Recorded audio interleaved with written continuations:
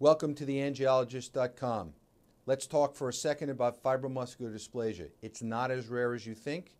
It affects women more than men, not necessarily young, can occur in patients over the age of 50. Two most common vascular beds, renal and carotid. When you see it, think about intracranial aneurysms, so consider imaging the brain in patients with FMD, even of the renal arteries.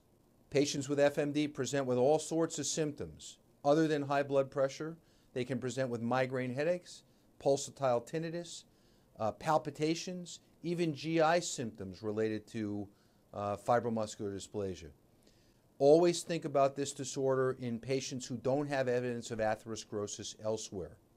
Consider a standard diagnostic algorithm using ultrasound. Remember that FMD affects the mid and distal segments of the renal arteries. There are 5 types of FMD, but you really only need to remember one, the medial fibroplasia type. That's called the string of beads appearance on a CTA or an angiogram. If you feel like you need to intervene in renal artery FMD, try balloon angioplasty alone. In most cases that will work, and you'll only need to do it once. You cannot tell looking at the angiogram whether you've done a good job or not. So, measure translesional pressure gradients before and after the intervention. You abolish the gradient, you've taken care of the FMD.